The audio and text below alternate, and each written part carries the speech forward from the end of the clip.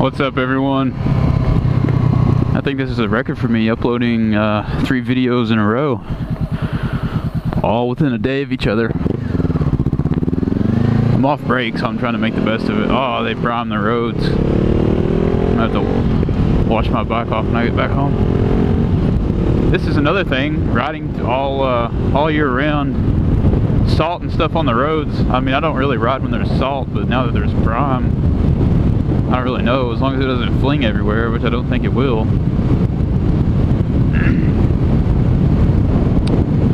But y'all have to go wash that off so it doesn't rust or do anything, you know. I wonder if I hope it's not slick. It doesn't seem to be. That'd be just my luck. Take my bike out. It's like 36 degrees right now, Fahrenheit. So it's almost freezing. It's 4 degrees away from being 0 Celsius. I think I'm probably the only person out on a motorcycle today. No one else is dumb enough to ride. Like I said yesterday, I'll ride all year round. As long as it's not snowing. I mean, it's supposed to snow today, but this is Knoxville. We don't really get a whole lot of snow, so probably won't be much. Oh, and speaking of oil again, I don't know, I'm like an oil fanatic, I guess. I like to do a bunch of research.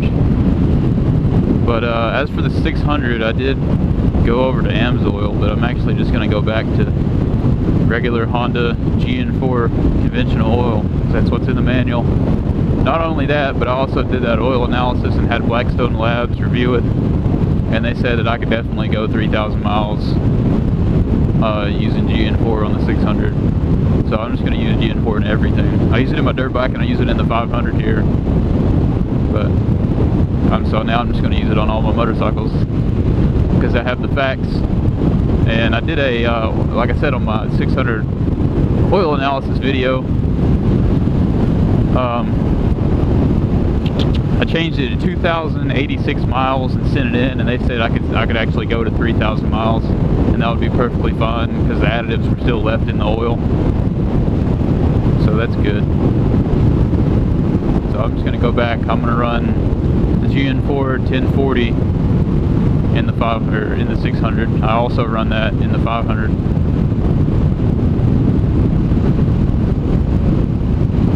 It's probably a bad idea riding in the prime. I'm definitely going to have to clean this thing off when I get back home.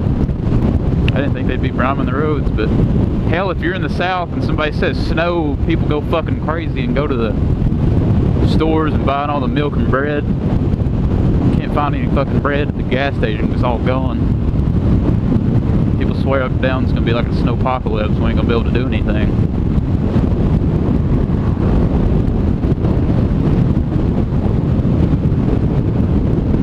We only get like, I don't know, I think the biggest snow in my entire life, 4 or 5 inches maybe. But they actually had a blizzard of 1993, which was 4 years before I was even born. I was born in 97. I'll be 20 this year. So they had a blizzard in 93, and that was like power was out for like 2 weeks or something like that. Oh, I love to hear this thing downshift. The best sounding deceleration.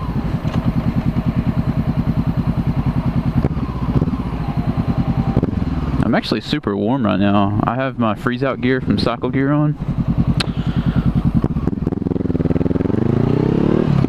And I'm really warm. I'm curious, what are y'all's preferences of gear in the cold? What do y'all wear? Comment down below and let me know. I tell you what, this bike is the most windiest thing ever. Like, they designed it really shitty because the windscreen just puts all the wind right in your face, and so it's so loud. I mean, it's not terrible, but it's terrible for the microphone, you know? That's why I've had so much trouble with sound. I gotta go over there. I'm running some errands for my dad.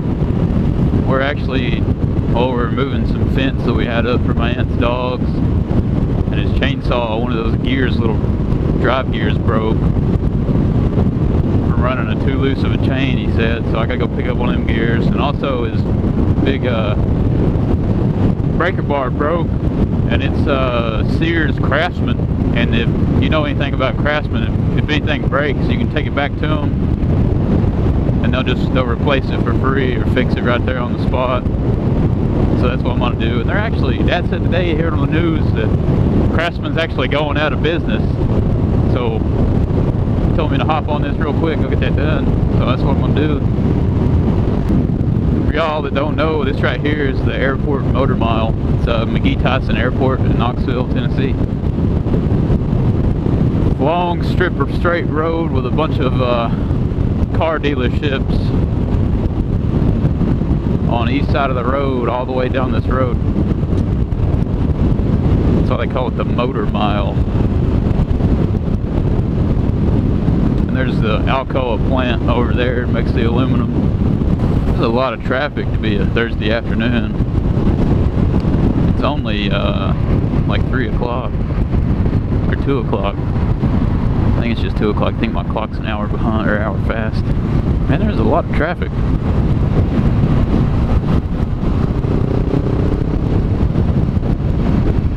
There's the start of the airport there. They're actually extending the airport like a mile long, 5,000 something feet.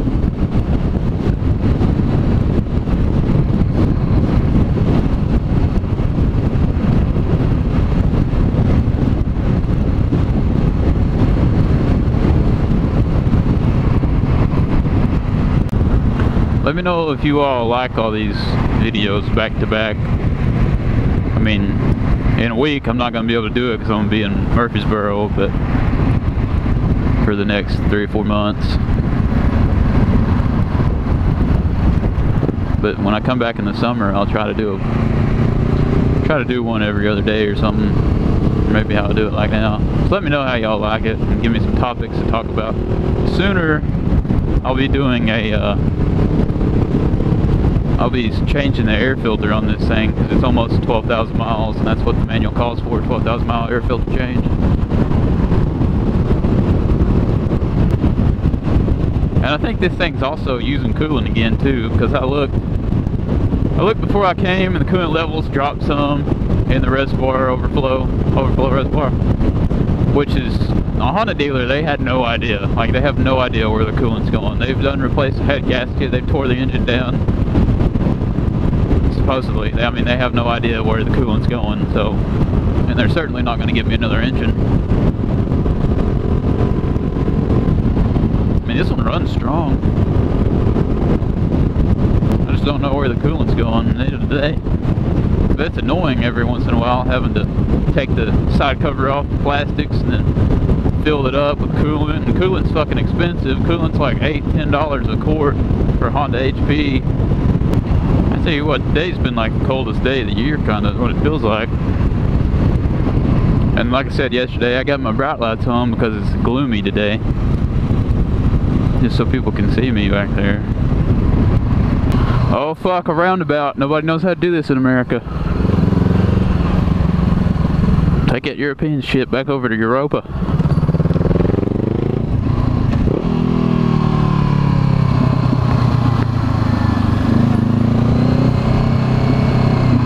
I just had the coolest thing happen to me in Sears. So I took Dad's broken breaker bar. Took Dad's broken breaker bar in there. For Sears, their Craftsman tools are like a lifetime warranty. No matter what happens, he can replace it. I don't know, Dad's had this thing for years. So finally a little spring broke on the breaker bar or whatever. So I took it in there, and the guy went back there and give me a second, I'm trying to focus.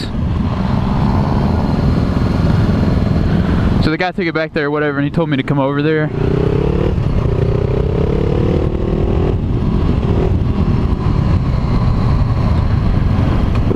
And they didn't have any of the same size that I had. So he's like, I tell you what, he was like, our inventory comes in at 5 o'clock today, but it's 3 o'clock. He was like, you can either come back or wait around until our inventory comes in and get the same size, or I'll just give you this next size bigger. Or he gave me the biggest one they had. He was like, I'll just give this one for you for free. So I just got a $35 breaker bar for free. I mean, it's long, some bitch. I don't know how it fits in my backpack. I barely got it in there though. It's a good, I don't know. I'm not sure how long it is. It's more than 2 feet though. Or right at 2 feet long. So it's a pretty good size. Dad's gonna be happy when I can bring him back that. So that's cool. Too bad Sears is going out of business because nobody has good customer support like that anymore. And I gotta go pick up that little chain gear or whatever for Dad's chainsaw. Hopefully this place is still open. I tell you what, I like this freeze out gear. I'm warm. So if y'all don't have any cold weather gear and you actually have a cycle gear near you, or hell, you can probably order it online.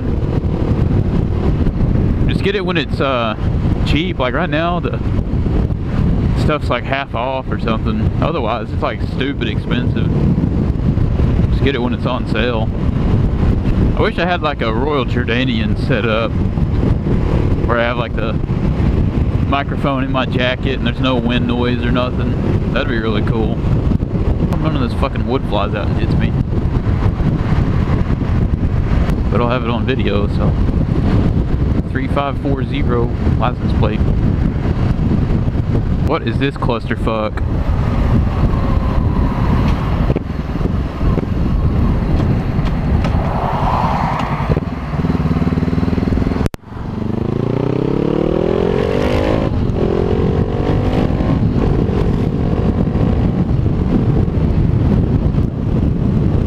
Stop fucking moving.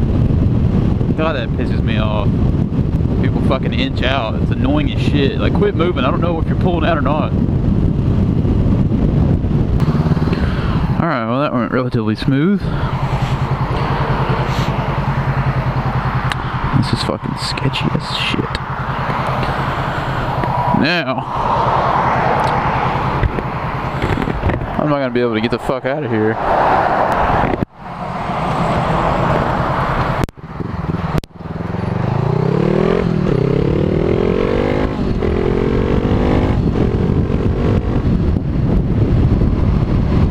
Alright, got out of there just fine. Cool beans, cool beans, cool beans, cool beans. Got everything I've accomplished for the day. Now it's get out of this slick shit. That's scary. Let's go the hell home. I can see my breath in my helmet. Haven't been able to do that for a long time. Approximately 1 year. Don't hit your fucking brakes, dude. Just look over. There's nobody coming. Don't touch your brakes. It's getting a little bit colder out. So actually, I hope it starts snowing, but it still looks like it's not going to. The clouds aren't really above us. I want to go ski, but I won't be able to do that for a while because school's too damn expensive. Well guys, that does it for me for today. Maybe I'll have another one for the next day or two. Thanks for watching. Like, comment, subscribe. Peace out.